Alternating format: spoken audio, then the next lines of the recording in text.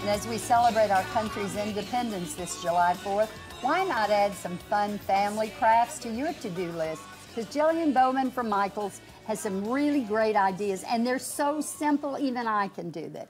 You know, I've got to say something. Come over here. Just stand to the side. Look what's coming. She's not going to be independent long. Oh, yeah. It's almost over. That's right. Isn't this great? A new baby. When is the baby due? The end of August. Oh, that's good. It'll be a Leo baby. Well, nice and hot, too. All right, show us what we've got for red, white, and blue. Yeah, this holiday weekend, I'm sure lots of people are attending 4th of July picnics, or maybe you're throwing your own. So we just have some quick and easy ideas on how you can dress up your picnic.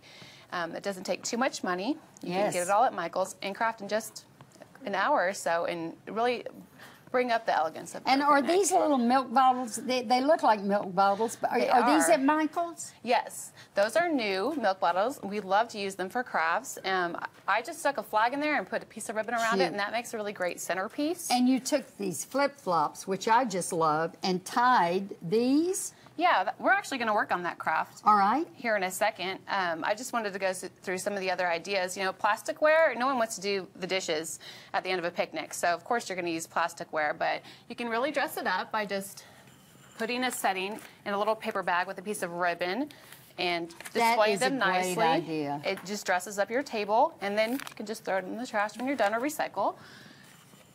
And then one thing I love about using crates, I use them in all of my partyscapes because it really helps create height and depth for your tablescape.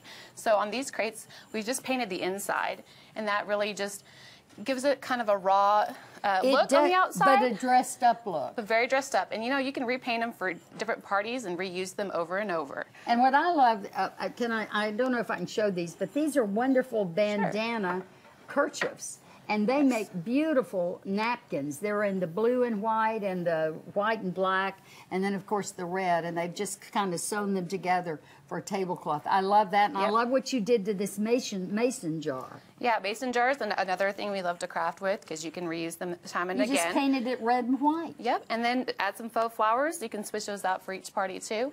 And you have a good table setting, a nice centerpiece. But the most important detail to any party are your shoes, right? Yes. So since it's the 4th of July, and you'll probably be spending some time in the pool in and out, chasing the kids around, we have this flip-flop craft that's super easy, and we actually did a mommy and me version. So you can make matching ones for your kiddo. We actually just cut a regular t-shirt into we sell these at Michael's, plain t-shirts, cut them into 1-inch strips. Okay. And then from there, I've already pre-cut some. I cut into little 6-inch pieces, and there's I'm not very straight edge on here, so if you just pull them, they curl up. They do. I love the way. So this is like. Oh, that's amazing. That's the fun part to me, is just grabbing and curling them. And then you just tie them onto the shoe? Yep, just tie them all the way around the edge. In like a knot? Yep, double knot it, and then at the end, they're all raggly. You can give them a nice little trim to trim them up. Trim them up so you don't trip on them.